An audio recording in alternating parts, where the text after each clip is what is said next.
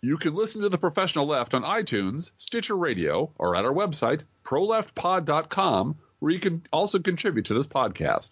There's a PayPal button at our website, or you can mail us a letter and or contribution at P.O. Box 9133, Springfield, Illinois, 62791. This is the podcast for March 2nd, 2018. It's not safe for work. Coming to you live from the headquarters of the Cornfield Resistance, where everyone has passed their background check. It's The Professional Left with Driftglass and Blue Gal. Hey,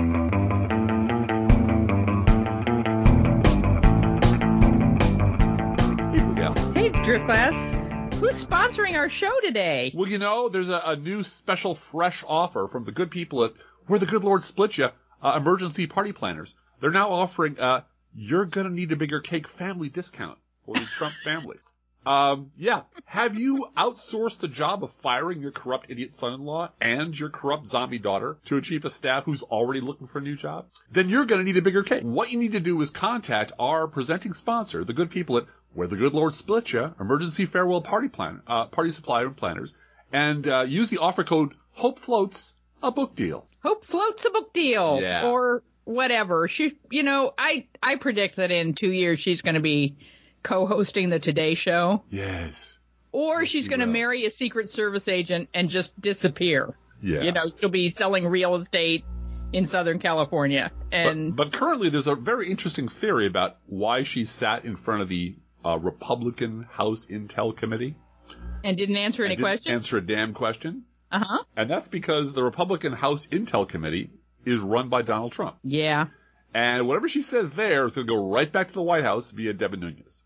Right. So she's not going to say shit about anything that she might have said to the actual person who's doing the actual investigating, whose name is Bob Mueller. Right, right. So, well, and this is the corruption that, I mean, it became really clear to me this week, and it's always been clear in the back of my mind, but now it's really in the front of my mind that this is all about money. Yes. And if Donald Trump gets out of this whole White House experience, if Donald Trump gets out of this whole White House experience $1 richer and not going to prison, it's a win for him. Profit. And so he's doing the one thing that he's good at, which is reality TV, and holding listening sessions with senators who play along because they have no choice. I mean, he may actually accidentally give them something they want, the Democratic senators. So no. In the middle of and let's face it, a lot of them will still be around in 12 years. Oh yeah. And have to live with what they did. And so they're going to maintain professionalism, and they're going to maintain, even though, they were rolling their eyes afterwards, or as Chris Murphy, just tweeted to the president and said, look, so I guess everything you told us on camera yesterday is false. Yes, as it always is. It always is.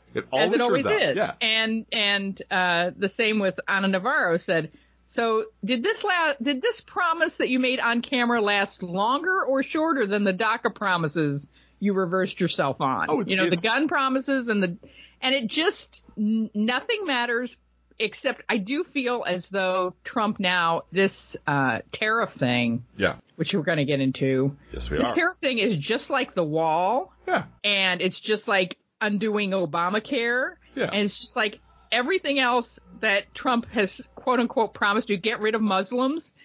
He wants his base to believe that he did it. Sure. And they will. And they will, and nothing else matters. Well, and the other thing he is good at is sitting at a table with people that he may or may not fire and being dramatic. Yep. Reality TV. That's the thing he's good at. And so he brings the cameras in and performs this little ritual where he pretends to listen to people. Yep. Which might play really well in the double-wide crowd in Sisterfuck, Arkansas.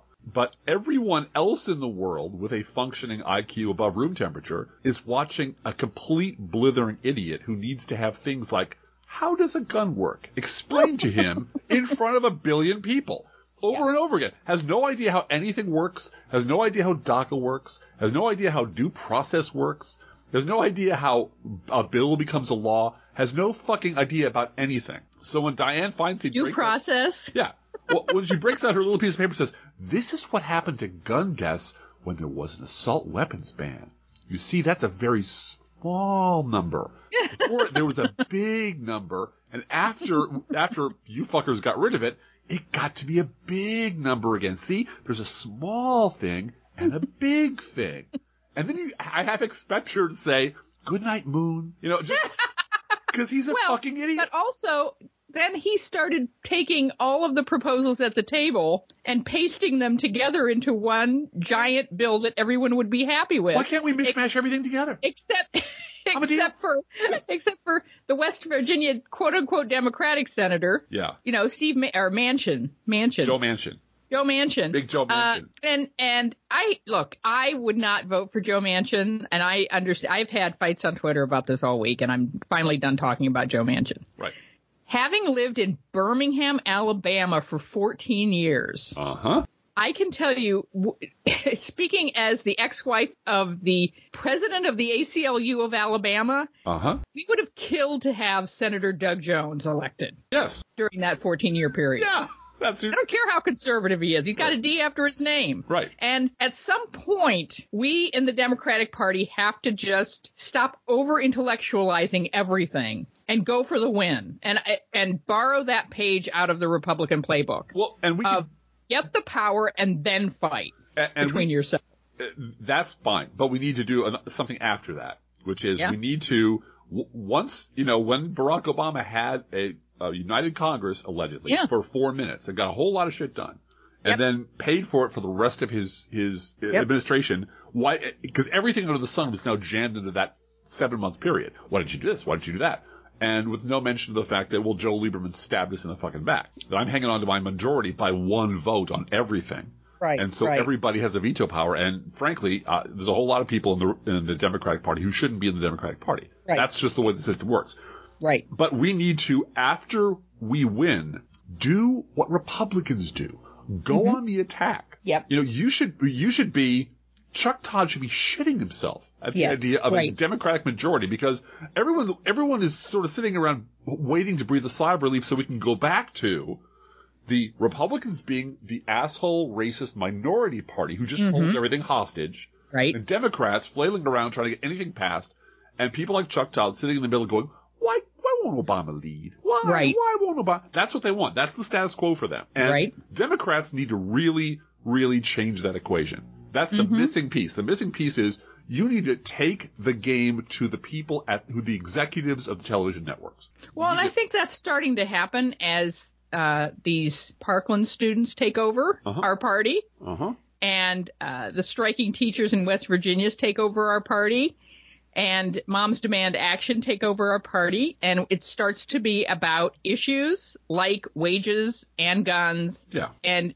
the human welfare of our kids. Yes. When it's about those things, then Joe Manchins don't survive that. Well, I'd like to talk one second about Joe Manchin, and then let me just say, please. We have to have the power first. Yes, first you get the power. When you have a majority, then go primary these folks. Yes. And that's where we need the majority in the House so that we can primary those blue dogs and get them out of office. Yes, indeed. It's a little harder in the Senate, I realize.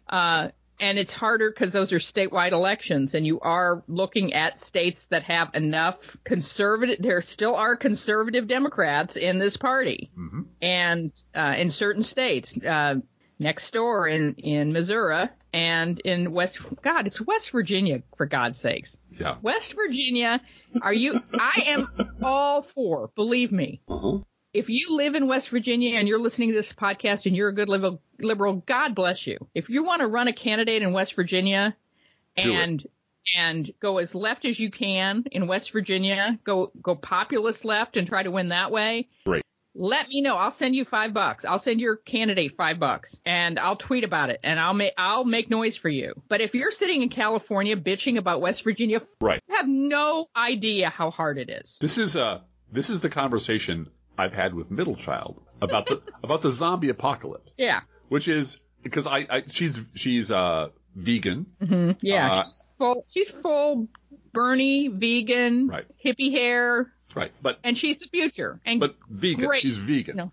That's her. It's not vegetarian. It's vegan. And And I tease her gently, but I don't make fun because I respect why she has reached the decision she's reached. So I pose occasional, theological questions about what if, is it wrong to take the labor of animals to plow a field to plant vegetables?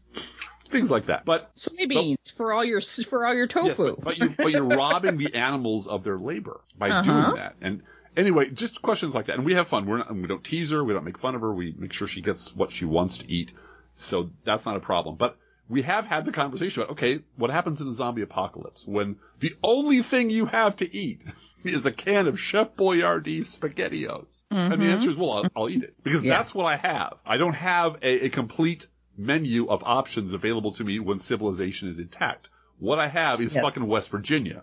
What I have is starving to death or eating SpaghettiOs. Those are my two choices. The third choice, what about the Bernie candidate? Where's our Tammy Duck? No, they don't have that. They don't have that. You can look in the fridge all you want. There's nothing in the fucking fridge there but nothing and a 2-year-old can of SpaghettiOs. Those are your two choices. If you don't like those two choices, move to West Virginia. Move to West Virginia and fight, and I'm all for that. Like I said, and let me know if you are in West Virginia fighting for progressive causes, and making dents in that. Go for it. Let me know. I'll support you. I want to support you. I can't move there, but I paid my dues in Alabama for 14 years.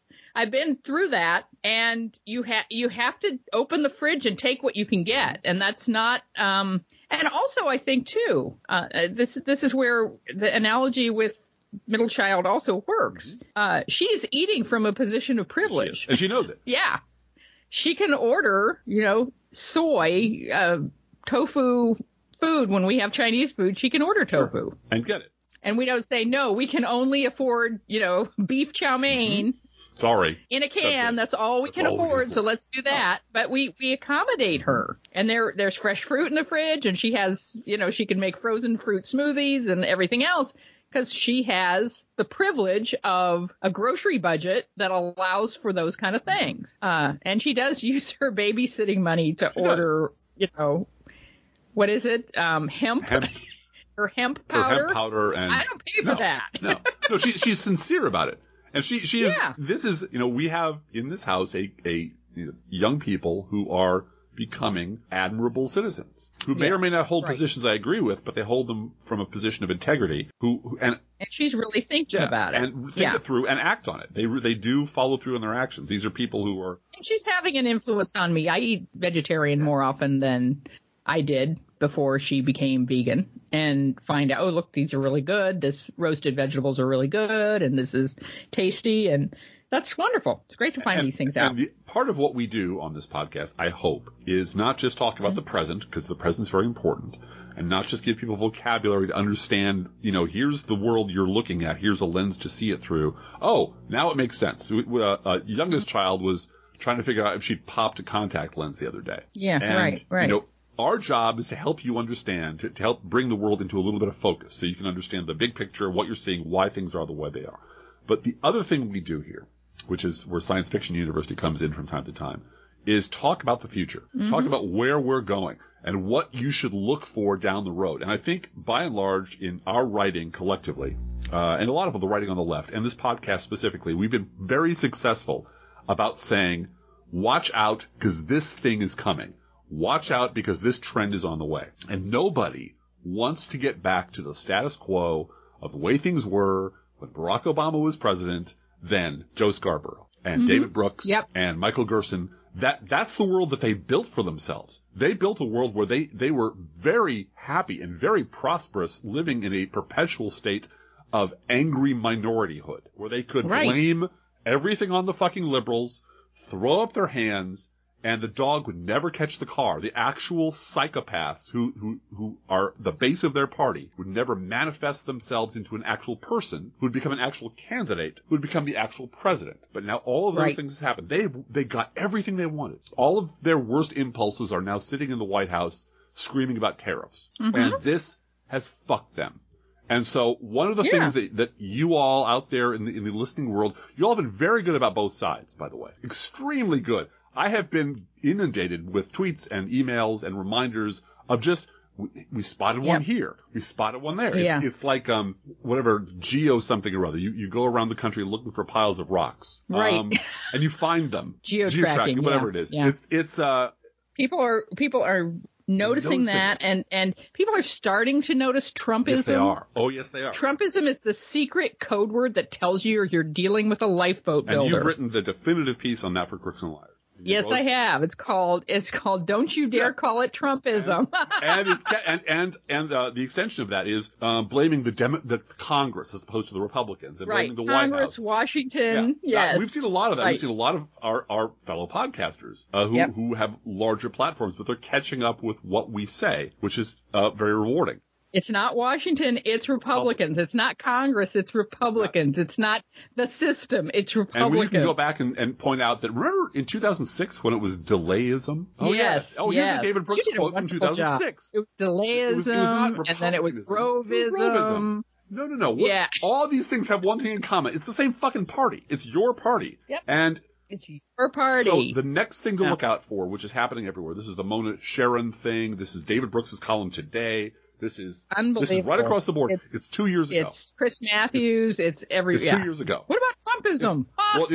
And watch out for 2 years ago. 2 years ago is now the time horizon. Right across the board, every one of them, every one of these fuckers, with a rare exception, Bruce Bartlett being a rare exception, all of them have decided that the Republican Party blew up 2 years ago. History began when Donald Trump came down the escalator. And we would not necessarily notice this, but for the fact we were pointing out, wait a minute, when did history, how is it we all agreed suddenly that history began January 20th, 2009? And we're going to pretend the Bush administration never happened. Well, that was the same people. Exactly the same people decided, now that Barack Obama's been elected, we're going to pretend the Bush administration never happened. And we're going to... And that is the case now. With Trump. Now we're going to pretend the Obama administration never happened. And someone tweeted yesterday about, once President Kamala Harris is inaugurated, the New York Times will go around asking Trump supporters how they feel about her. It's like, and I said, no, they won't. It'll be Trump who? Mm-hmm. And there'll be the rallies for the New American Right Party. Mm-hmm. And Fox News will have free advertising for days and days, and then big rallies where Trump on-air personalities will attend the rally, but not participate in the rally or sponsor the rally, but they'll be there. And remember, watch for the big Fox News trot. We who lived through it know, the Obama administration was 8 years of solid racist sedition and obstruction from the right that began with birtherism and ended with a stolen Supreme Court seat. And all of that is gone now.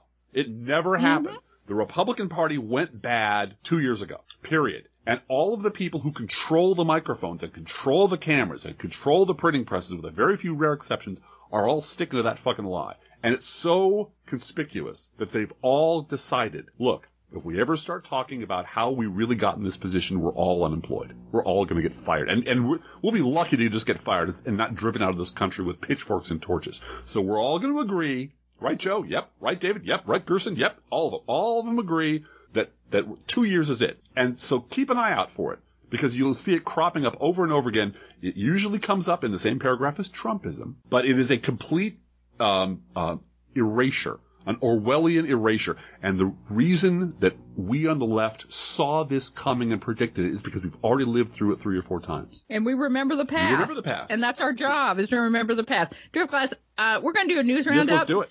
And I would like to start with the good news. Yeah, a couple pieces of good news. Because Moms Demand Action had a meeting in the St. Louis area yesterday. You want to tell people who that is? Moms Demand Action is a gun safety organization. Yep. I believe formed after Sandy Hook. I could be wrong about that. But they are the legislative cudgel for gun safety, gun restrictions, making sure that particularly state legislatures pass laws that will make this situation better with mass shootings and so forth. And they had a meeting in suburban St. Louis yesterday. Again, Missouri is one of those reddish purple states, right of center on lots and lots of things. And instead of about 80 to 100 people, they had 1,500 people show up. It is Times are changing. Yes, they are. And people smell success and are willing to commit to something where they can make a difference and they know they can win. So everybody loves a winner. I do not question the sincerity of 1,500 people showing up. That's not my point. No. But if you will think about getting out of your house and going to something if you know you're just hitting your head against a wall. Mm-hmm. Whereas if you smell victory and you know you'll make a difference and you can change the legislature, you're going to show up. And they showed up in Springfield. And they showed up in Springfield this week as well, and the House passed gun restrictions for under 21. I believe bump stocks. It was a comprehensive bill that this woman legislator had been trying to get through for a long time. And people came over and just patted her on the back because they knew how long she had fought for this. And it was her and Momsen. It's timing. And the Chicago Cardinal. Yes. Of the Catholic Church. Came down and held a news conference in the Capitol and said, no, we have to have stricter gun laws, period, full stop. Yeah, he's the one that's on the streets of Chicago. He's one of these badass priests who's out there in the inner city doing the work of Jesus among the poor, living among the poor, ministering to the poor, and he said, no, come on. And, meanwhile, the head of the Catholic Church in Springfield just told Dick Durbin he can't have communion anymore because abortion. He's a dick. You know what, Senator Durbin, you and I have met on a few occasions. Yeah. We know some of the same people. Let me just tell you a little thing about the church I go to. You can have communion any time at our church. You get the cracker. You walk in, you get the cracker. We have gluten-free. It's in English, so none of that Latin nonsense. We're one of the few churches in America that has open communion, actually. Yes, we do. United Methodist. We have a rainbow flag in front of some of the rooms that as a welcome. So you really should. Jewish, atheist, whatever. Here, have a cracker. You want gluten free? Go down this side of the aisle. Yeah. We got it over here for you. Okay. So I got you. Just come on in, kick our tires, check us out. Yeah. And but it is. It's full open communion to anybody who comes in and wants communion. But this was at the state, because I was wondering, going through my head, I was zipping around the other day going, Jesus, the streets are kind of full. Oh, yeah. The legislature's here. The lobbyists are here. The reps and the senators are here. It's a company town. Springfield's a company town. Yeah. The price of hookers has doubled. I don't know about that. Yeah. Well, I only know from sitting in the barber chair listening to the other gentleman talk. So Drift Class, I got more good news. Let me change a little more good news. And sure. This is still unresolved, but I want to applaud the West Virginia teachers who are striking.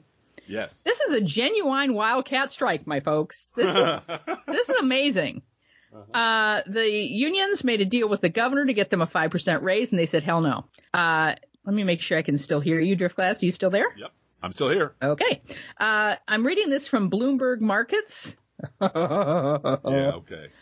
West Virginia teachers say several factors convinced them to take the risk of striking, in addition to rising healthcare costs and unusually low pay. The state's average teacher salary is 22% below the national average. Holy shit.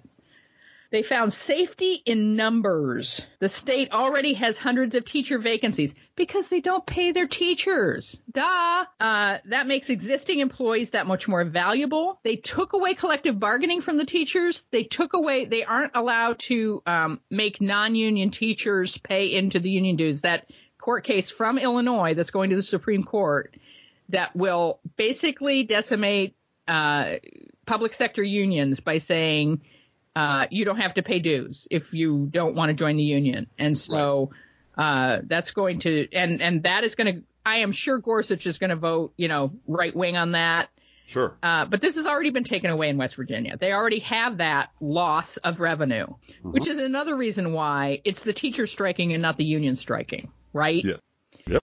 The union bargained with this governor and said 5% will take it. And here's Catherine Pizzino, Mrs. Pizzino, who's in her 29th year of teaching math.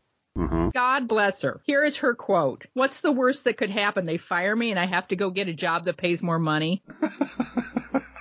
Don't fuck with math teachers. Yeah, no. She said, the attitude of me and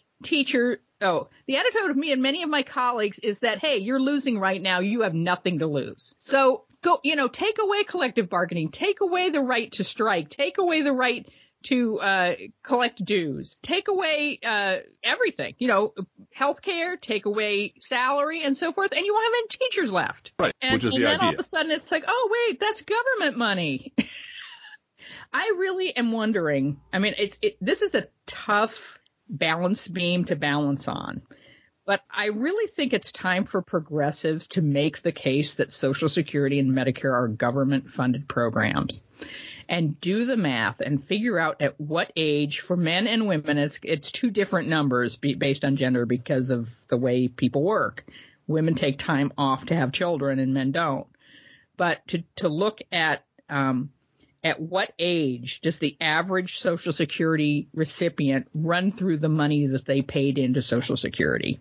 Yeah. And the reason I say that is I don't want to shame anyone who's getting Social Security. On the contrary, but I want it to be understood, particularly among white Americans and particularly white women Americans who are the ones that outlive everybody, that this is a government program to protect you from poverty. Yes. And the conservative argument that I paid into this my whole working life and I deserve it because I paid into it, give me my money. Give me the money I paid into it. At some point, that money does run out, what you paid into it. Even with interest. Even with 1970s interest. With health insurance, too. At some point, if you are unfortunate, the money you paid into Medicare your whole life, right. You'll burn through it in a year. Yeah, well, and that's what, Medicaid that pays for people to be in nursing homes is not paid into the way that Medicare is. It's not budgeted that way. And there is, you have these conversations and all of a sudden you're having conversations about death panels and killing grandma. And I understand, that is the political argument against Medicaid limitations. But there is arguments to be made. And I thought that, there's a lot about Obamacare I don't like. But these end-of-life conversations that Obamacare paid for are tremendously valuable. Mm-hmm. And making decisions, allowing seniors and their children and their other family members to make informed decisions about how much surgery am I willing to endure to stay alive, how much am I willing to do. Mm-hmm. For some people, it's everything. I want extreme measures taken to save my life. And, I don't care if it's painful. I don't care if it's long recovery time. You should do everything to save me and keep me alive. And I understand that.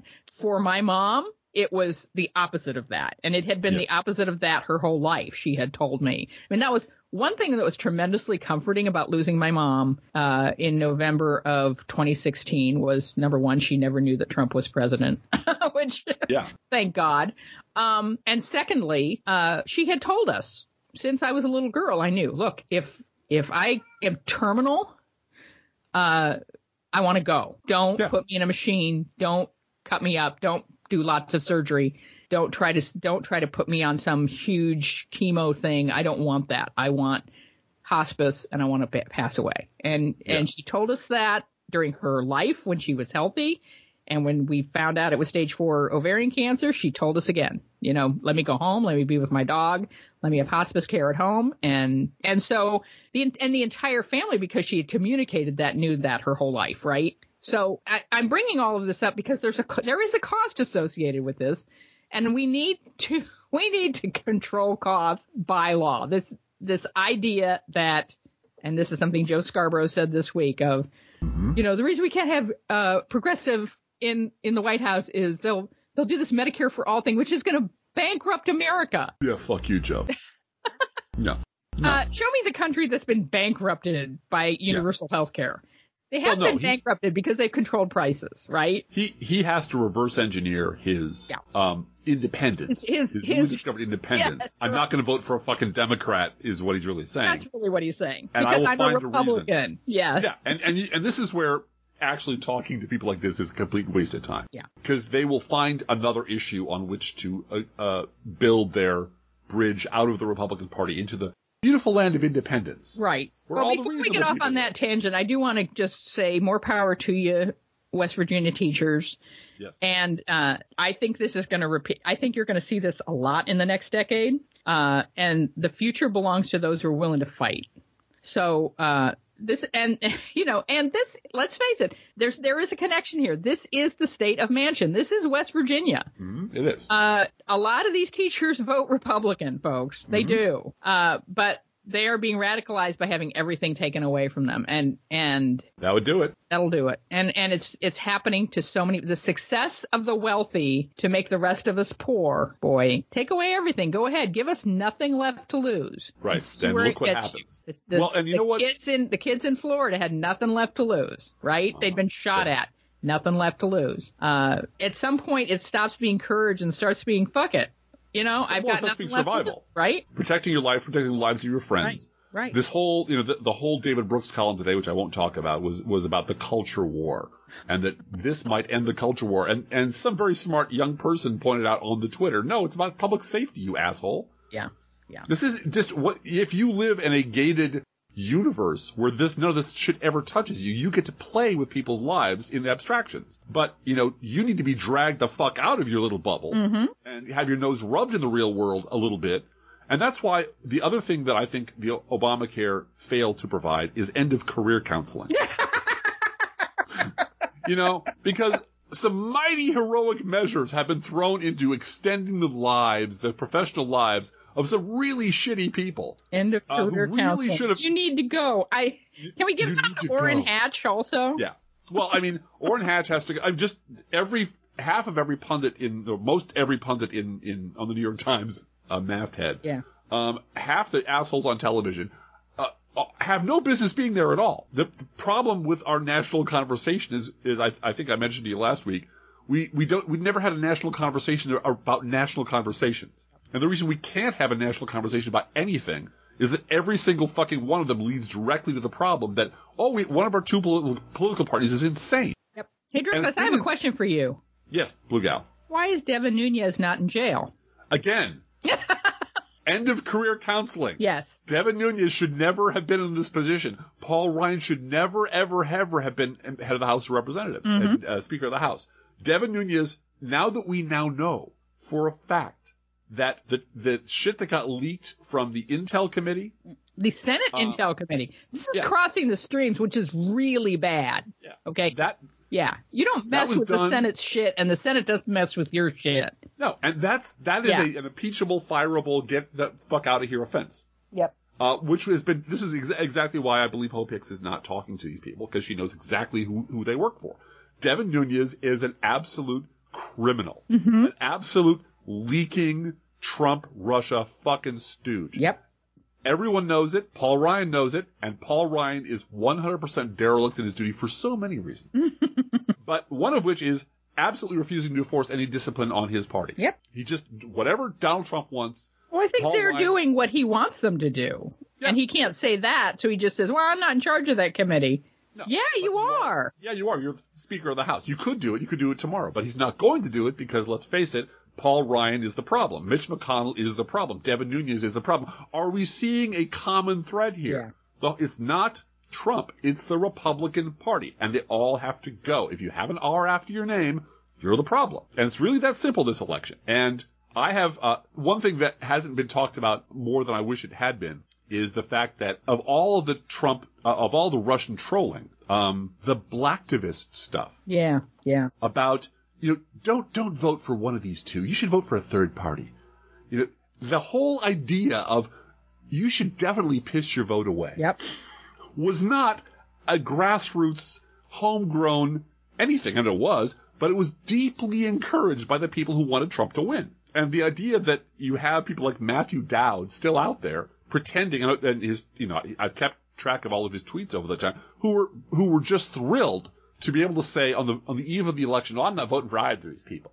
Yeah. Because, both, that whole thing about disruption and both sides are equally bad, Hillary Clinton's terrible, that has all fucking disappeared. Every one of those people that was complicit in this, that went along with it, that turned up their nose at voting for D because it was impure, and who let Donald Trump win, every one of those people should be unemployed tomorrow, professionally toxic tomorrow. And that's part of what our job is. Yep. Making sure at some point in the future, when the decks are cleared, that these accounts are settled. Our job is to remember this shit.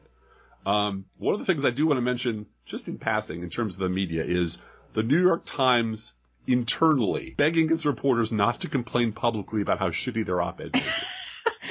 And then I'm surprised that they did that and not the Wall Street Journal, because that's been Wall Street Journal's problem for decades. But but it really is. And then of course it comes out that that's what they asked for privately. Because everyone, I believe everyone on the sort of actual journalism side knows that the op-ed side is a shithole. Yeah, well, is a place that you let David Brooks and Brett Stevens, little clones of the same David Broder DNA, that David Brooks DNA, just let them run wild. Yeah. And you don't ever intervene. You don't say anything. They don't show up to the building to work. They write from home and do whatever. Yeah. So. And as a punishment for being so very shitty at everything, PBS has announced that they're going to have a brand new talk show, honey. Oh, really? Yes, they're going to have a new show called In Principle. Oh, no. It will air on Friday nights on PBS, and it will star Michael Gerson. Oh, no. And Amy Holmes. You know Amy Holmes. Oh, no. Oh, yes, from The Blaze. She's terrible. So one extreme right-wing whack job, and one former Bush speechwriter who believes that the entire Republican Party went to shit 2 years ago before that was fine. This is my nightmare scenario, because this is what's happening to the media. She's the one who said that Barack Obama actually liked birtherism, that it benefited him politically, so it was a good thing for Barack Obama to have birtherism. Yeah. But this is the template for this is why. And she said that as an African American reporter, and she's just bad. Yeah. She's a terrible person, but this is our bright Bill Kristol, Joe Scarborough future. Yeah. Which is where the Overton window has been moved to a place where the left position is Michael Gerson. Mm-hmm.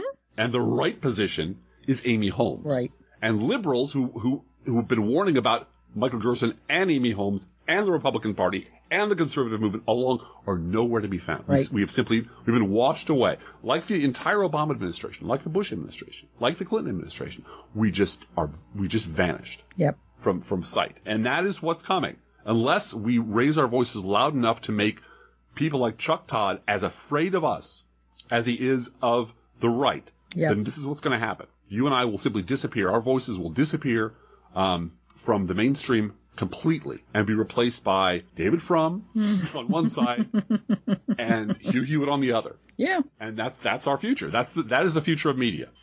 Unless we intervene. Let's do some more happy news, Driftglass. Yeah. Well, Democrats, go ahead. They flipped state legislative seats in Connecticut and New Hampshire. And the third state that they lost, and I believe that was in Kentucky, the swing for the Democrat, who didn't have to run. Let's face it, this is where you want to challenge everybody everywhere. Mm-hmm. The swing was 28 points. Yeah. And but this is a district, okay? This is a district where Donald Trump won by 60 points.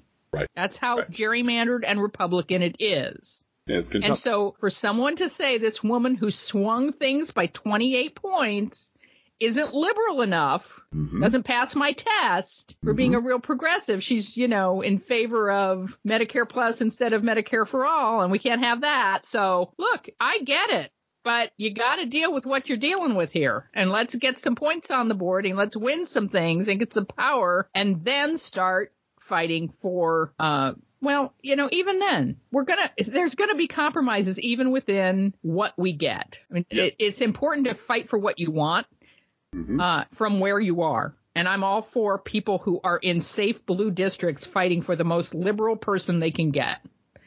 And vote your heart in the primaries. Yeah. Absolutely. This is why this stuff about Dianne Feinstein doesn't bother me in the slightest. No, I get it. But I get it. She's too old and she should bow out and she should not be running again. That's true. That's just flat out true. We need younger people running for office in the Democratic Party, and it's the U.S. Senate should not be a lifetime appointment. It's wrong. No. So Californians that want to primary her and win and know that the Democratic nominee is going to be the senator, congratulations. You're not flipping a seat in the U.S. Senate. In California, I got it. Go for it. But I don't know what you're going to do if it's Dianne Feinstein is the nominee. Are you going to stay home? You've got a whole lot of other people on that ballot who need you. So, I'm having straw man arguments here, I think, because politics is hard, honey. Politics is hard. Apparently, politics is hard and involves like making some very hard-headed decisions while at the same time retaining your idealism, voting for people that you don't necessarily like or love because they're competent and better than the alternative, making adult choices between imperfect alternatives, and shit like that, which you don't have to do when you have 500 TV channels. You can just watch whatever you want whenever you want to.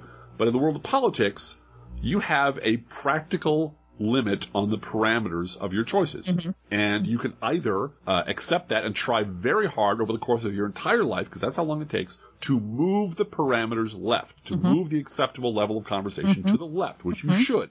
Or you can opt out and say you want no part of this, and that's fine too. But as I think Aristotle probably said, or maybe Plato, or one of those gentlemen, you may not take an interest in politics, but politics will surely take an interest in you. And I'm not willing to have my children go without health insurance while I'm waiting for nirvana. I'm not willing to do that. So, this is where that has been the choice. You know, that was the choice in 2016, folks. Mm-hmm. The choice was between health insurance for my kids or Trump, and that was the vote that I made. And that was crystal clear. Yep. That was a crystal clear vote. And if you voted for Donald Trump, you voted to take health care away from my kid. Yep. And that's, I can never forgive that. Yep. But speaking of things you can't forgive. Yes. Let's dig into the deeper news. There's a little bit of Alex Jones here, and that's fun. But let's go straight to Donald Trump telling everyone that, first of all, Barack Obama was to blame for the lack of progress on gun control. Because blame the black guy. Right.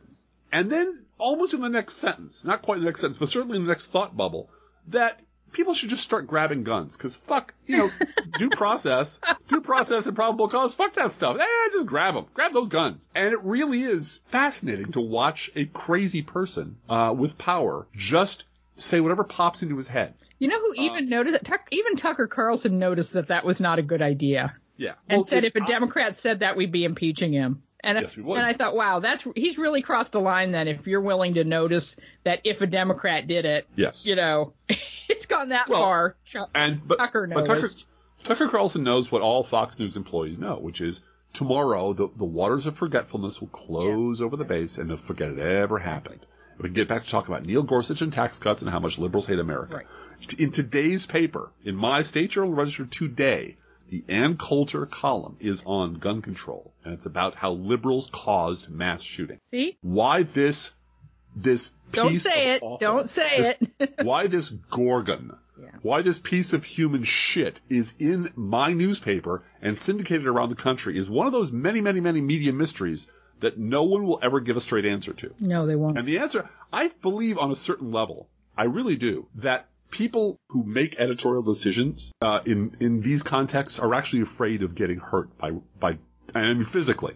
Really? They're afraid of having the shit beat. They're afraid of having the shit beat out of them if they take Ann Coulter out of the paper, because they know those people are crazy and they're armed and they will come for you. And I really do think that there's a certain physical menace that comes with being a Republican that people like Chuck Todd just never face in their real life. Yeah. And the idea that there's going to be a mob of the same assholes who had Barack Obama's picture up as a Nazi and talked about the blood of tyrants and walked around with their AK-47 strapped to their back because we came unarmed this time. Right. That those people could show up at his door is something that I think I'm not willing to emulate that part of it. No, I'm not either. Yeah. But my point being, it has nothing to do with balance. Yeah. Ann Coulter's column balances out nothing. Let's not forget that the George W. Bush's Department of Homeland Security warned us in 2009. This was an ongoing investigation, and the report came out in April of 2009, which Barack Obama had been president for 2.5 months, right? March, April 2009. This report comes out from Department of Homeland Security that there's a tremendous danger from right-wing paramilitary organizations and that the threat of domestic terrorism from these groups is real. Yes. And Michelle Malkin and the rest of Fox News lost their collective shit. Yes, they did. About how Barack Obama is trying to silence dissent on the right by making all of us out to be terrorists. And that was the end of it. That's right. There was no more discussion. And what categories of violence and shooting have gone up in the last since Trump has been president. Violence by white extremists, anti-Semitism. All the things that these people hold dear to their hearts. So, yeah, they're not... The entire conservative media aren't domestic terrorists. They're domestic terrorist enablers. Yeah. And it's very profitable because this reminds me, this is the penalty of having a long memory. This reminds me of the period right before Oklahoma City. Because right-wing talk radio was full of black helicopters and government conspiracies, and they're out to get you, and they murdered people in Waco, and they're coming to get you, and you should arm yourself. And it was frenzy, frenzy, frenzy all the time. The government's out to kill you. The government's out to destroy you. The Clinton liberal government is coming for you right now until someone blew up a fucking building. Right. And these same assholes said, oh, we never meant that. Yeah. I don't know how these crazy people could take us misunderstand us so completely. No, the environment that Republican conservative talk radio created made that kind of feverish nonsense acceptable right up until somebody actually did it. Yep. And then they backed off. But they never learned their lesson. They went right back to Barack Obama's a terrorist, Barack Obama's a monster, Barack Obama's coming for your guns, and gun sales go through the roof. Yep. And this is who they are. This is not a one-off. This is who they've always been, and they've got to be stopped. And they have to be stopped fucking cold. And they have to come the midterms. And you mean electorally? I mean electorally. We need to mete out a lesson that they will never forget. Well, and I asked you yesterday, how is Fox News going to cover election night 2018? Excellent question. Mm-hmm. I have to believe there'll be a lot of people. Let's see, that's in November. I'm guessing the war on Christmas will be going strong. Oh, yeah. Yeah. Probably even the war on Thanksgiving by that point. And it'll be all about Nancy Pelosi. We'll talk about last night. So we're watching. Oh, yeah. We're watching, as we do, watching, MSNBC. Watching Rachel Maddow and switching back and forth, and I said switch to Fox. Let's see what Fox is talking about. This is research, by the way, people. So CNN is talking about tariffs. MSNBC is talking about tariffs and also the possibility that McMaster will leave. Mm-hmm. And on Fox News, it's Michelle Malkin talking about a group in Missouri. And you would think, Missouri, you would think, it must be Moms Demand Action. No. How are they affected by tariffs? It's this little group of people talking about In God We Trust on our money. And keeping In God We Trust in the city council building. And winning. They won that war. And I went over to the Fox News Twitter stream today and reminded everyone that In God We Trust is a Islamic thing. It's actually, the word trust appears several times in the Quran, and In God We Trust can be perceived to have originated in Islam. Well, and so the reaction in the midterms, broadly speaking, is going to be distract. Because let's remember, these people don't want to govern. These people want to be martyrs. They want to feel oppressed. They want to be able to sit in their fucking barca lounges, farting away and complaining about how the liberal government, the one world liberal Obama government, has their boot on their throat and is taking away their freedoms. And they cannot do that with a Republican House and a Republican Senate, Republican President. Yeah. They can tell themselves that, and they can watch Fox News, and they can jerk off to it, but it is unsatisfying. Right, so but I do think you're going to see a lot of Tomi Lahren, and I think you're going to see a lot of mini-skirted powders talking about those Californians and their liberalism. They want to make America into a socialist hellhole, and denigrating, it will start immediately. Yeah. Denigrating those who vote liberal and vote fraud. Immigrant vote fraud. Immigrants are voting in record numbers. Exactly. Blah blah blah blah blah. And but what they will do is deny the legitimacy of it, deny the effect of it. Real Americans didn't vote this way, right? George Soros and Saul Alinsky combined in the great afterlife and the New Black Panther Party. Yes, but here's what will happen: your crazy Uncle Liberty and mine will immediately stop talking about sports and pretending that politics doesn't matter anymore, and get right back up on that horse to defeat the Democrats. And Nancy Pelosi is going to come and take all my shit away. They'll get real interested in politics once they have count down to the biggest tax increase in history when they undo the Donald Trump tax cut. Yeah. So let's blast through the news. Yep. This is a big week for Jared Kushner in so many ways. Again, with the mask falls away from Devin Nunes, and you see he's just a criminal. Yeah. There's no hiding it anymore. He's just a fucking thug, and he's a criminal. Jared Kushner is just a criminal who has been apparently he amassed $509 million in loans from two lenders shortly after White House meetings with them. And those are lenders, by the way, who are private equity people, so they want something for their money. Well, and he's broke. He's broke and owes a shitload of money and has been going around the world begging for money, and nobody would give it to him. And now he's in a position where they can basically say, "Sure, I'll give you $200 million. Here's what you're going to do for me." Right. And he's been doing this from inside the White House with highest possible security level clearance. He is a walking constitutional crisis. Time bomb against our national security. Absolutely. And at least 4 countries that we know of have privately discussed how they could play him for the chump that he is. Because he's a complete idiot. He is the walking, talking example of inbred, nepotistic moron. And my favorite line from this week, really, of all of Twitter, was the one person who said Kushner's security clearance has been downgraded to Eric. Yeah. All right. And Robert Mueller. I'm going to move on. Robert Mueller has moved to dismiss 22 tax and bank fraud charges against Rick Gates. Guess who flipped? Yeah. The members of the House Intel Committee, this is the Hope Hicks thing, said, we got banned. Yes, they did. Because she walked in and said, nah, I'm not talking to you people, and walked out after 8 hours. Well, and no, it wasn't executive privilege. It was executive stonewalling. Right. I'm not gonna. And this is how you also know that they're all crooks, is that none of these people, every one of these people would be in Congress jail, would be held in contempt of Congress if it were a Democrat. Every one of them. Absolutely. But they're all Republicans, and they're all related to Donald Trump in some way, so they all get off the hook, and they all know it. Next item. It was Ben Carson's turn to remind the country that everyone in the stupid administration is a corrupt idiot. Yeah. HUD agreed to spend, directing HUD, agreed to spend $165,000 on lounge furniture and $31,000 on a dining set for the HUD Secretary's office, while the Trump administration proposed a $6.8 billion tax cut. They have canceled the order for the dining set. Yes. And are reusing furniture in the HUD basement, which, of course, there is. And how they found out about it is so adorable. They didn't say anything about the lounge furniture.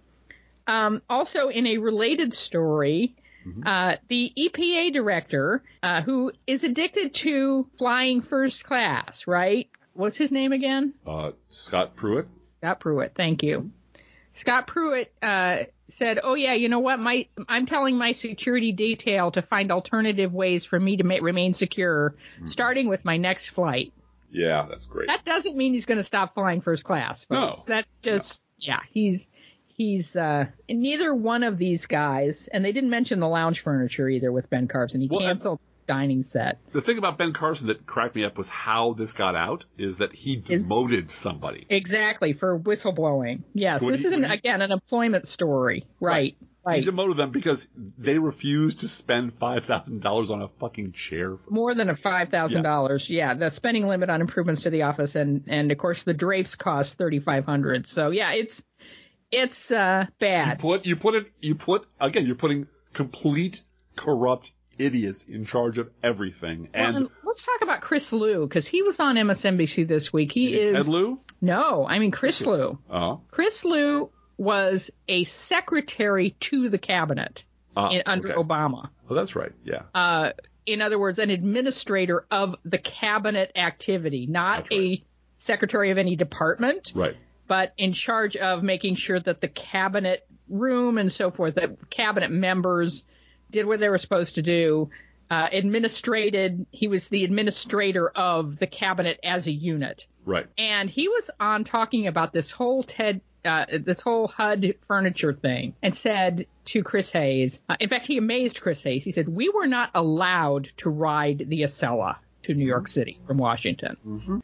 I personally approved or disapproved every single trip any cabinet member or their spouse made. Uh-huh. Chris Hayes went, wow, really? Yes, which is why, really, as Barack Obama pointed out this week, there were no scandals in his administration. Yeah. Except for Fast and Furious and Solyndra. Yes. And Solyndra, Benghazi. of course. Why you liberals brag about remembering things, but you don't remember shit that never happened. Right. Uh-huh. Moving on. This is a little bit of good news. House and Senate Democrats introduced legislation to reverse the FCC repeal of net neutrality rules. And there were several Republicans now saying that Trump's tariffs are not going to happen. They will override that. There is also one Republican congressman, I believe it was, who said that he could pretty much guarantee a veto-proof vote in favor of NAFTA. Now, you can like NAFTA or hate NAFTA. There's a lot to hate about NAFTA, but Donald Trump just deciding willy-nilly to do away with trade agreements overall is a bad idea without thought and discussion and what's good and what's bad and what we need to keep. It doesn't do farmers any good. It doesn't do our relationship with Canada and Mexico any good. And not that those things aren't at an all-time low anyway, but anything that we can do to sort of limit Trump's power, I think at this point is a good thing. And he pretty much said a veto-proof majority of the Congress, bipartisan, would protect NAFTA. Now, well, and that applies to, I mean, the tariffs is an excellent example. That happened today. Yep. That just Donald Trump pulled out of his ass that we're going to have tariffs. Yesterday afternoon, yeah. And the numbers came right out of his ass, too. Right, yeah. Right. And today, the news is full of all the people who were bypassed on the way to this decision. There was no vetting. No. The numbers in were the White crunched. House. No one in the White House knew. Yeah. Well, and it turned out Wilbur Ross. Oh. Now that John Kelly's busy looking for another job and everyone else is clear, all the people who were there to keep crazies out of the office because they'll tell Donald Trump that Martians are coming. Yeah. Wilbur Ross apparently got in there and said, you know what you should do? Pick a fight over tariffs. And he said, fuck, yeah, let's do that. Because, they have a lot of vested interest in the steel industry. Yep. A lot of his friends are deeply invested in that market. Carl so let's do Icahn that. sold his interest in a steel-related industry earlier this week. Isn't that That's nice? the guy who bailed Trump out of the casino mess he got himself into. Yeah. So one asshole snuck into the Oval Office, whispered tariffs to the crazy man, and without any numbers, without any analysis, without any economic impact, without consulting with anybody, Donald Trump just announced that we're going to have fucking tariffs, and let's roll with that. And it succeeded in distracting people from the fact that his entire family are corrupt grifters for about a minute. But then people said, well, wait a minute. I got something to ask you about Melania.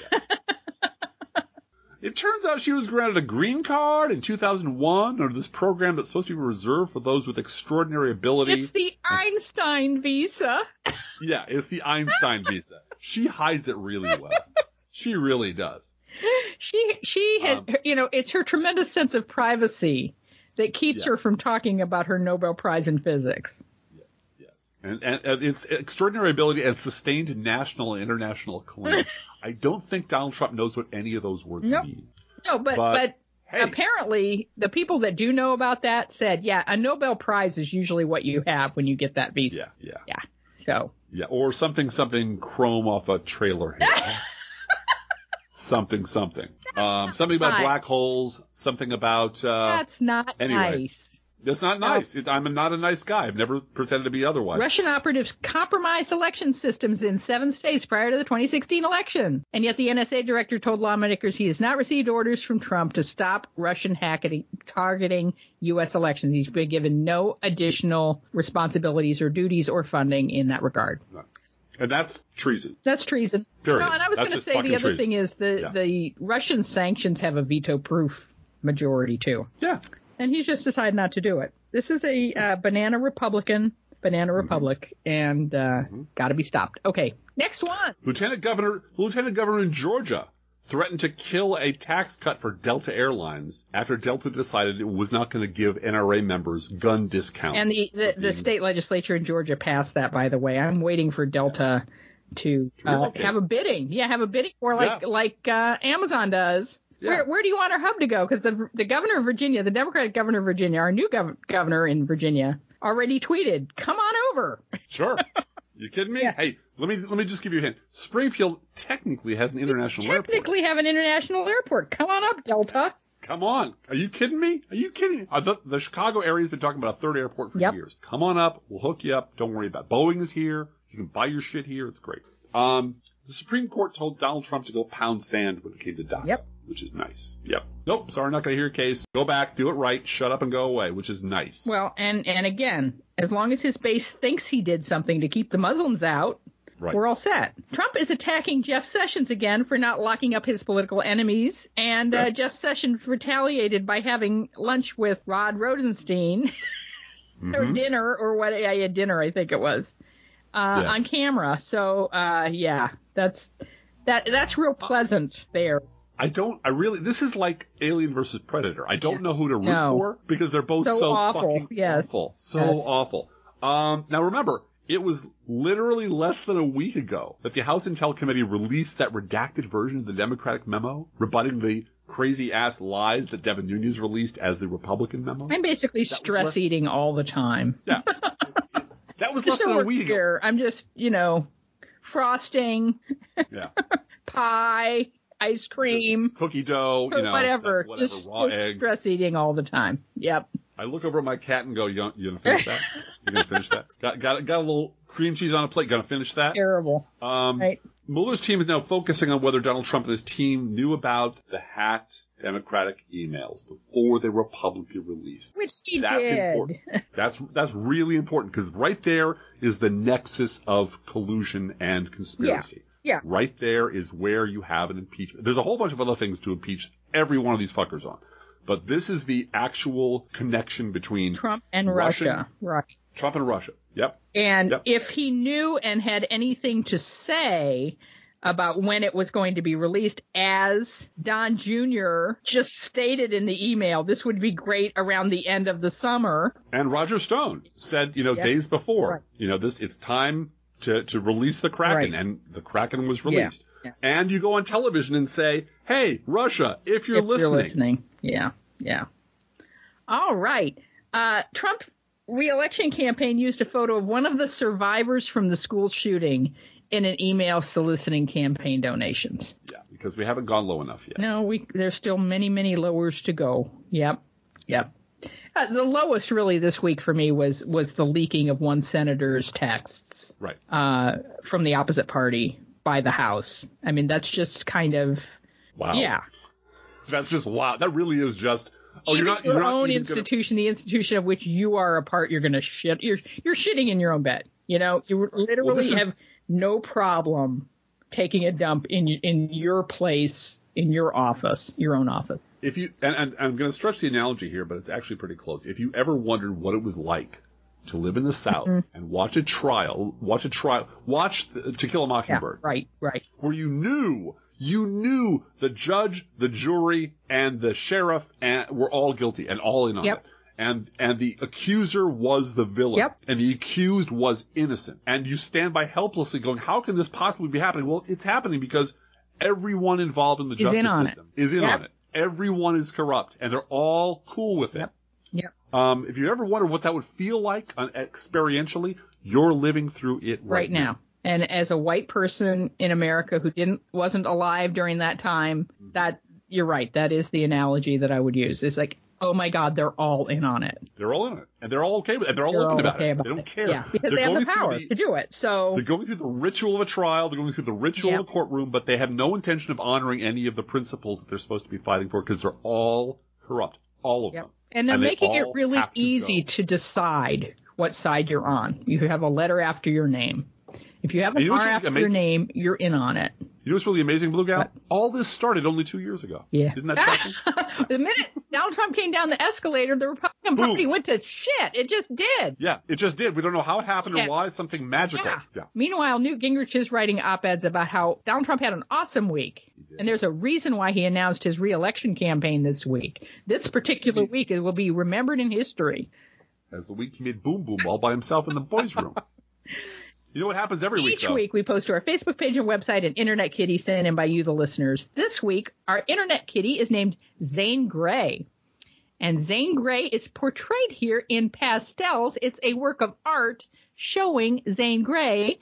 The person that sent in her kitty said, a colleague at a museum where I work drew Zane Grey as a project and loves making portraits of people's pets. What a cool idea. So we have artwork of Zane Grey, and Zane Grey is this week's Internet Kitty. You can visit Zane Grey at our Facebook page and website.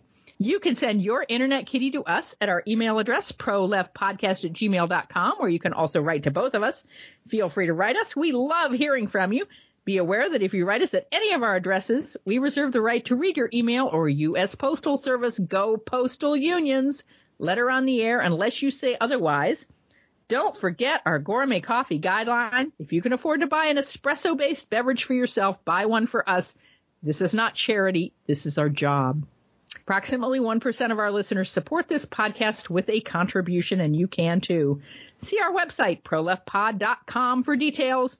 Both our PayPal and postal address information is there at proleftpod.com. Please share our show on Facebook or Twitter. You can follow me at Twitter at BlueGal. You can follow Driftglass at Twitter at Mr.MR_Electrico. And our podcast Twitter account is at ProLeftPodcast. And that is just the announcement of shows. So feel free to follow us there. Mm-hmm. We thank you for sharing our show on Facebook or Twitter or any other social media you like. Hey, Driftglass, how are the Internet Kitties doing this week? Blue Gal, the Internet Kitties strongly recommend Black Panther, along with every other cat-based movie. Let's think about living. Think about living. Let's think about loving. Think about loving. Let's think about the hooping and the hopping and the popping and the lovey-dovey. Let's forget about the wine and the crying, the shooting and the dying, and the fellow with a switchblade knife. Let's think about living. Let's think about life. The Professional F Podcast is recorded under Creative Commons license. Copyright 2018, DGBG Productions, Incorporated.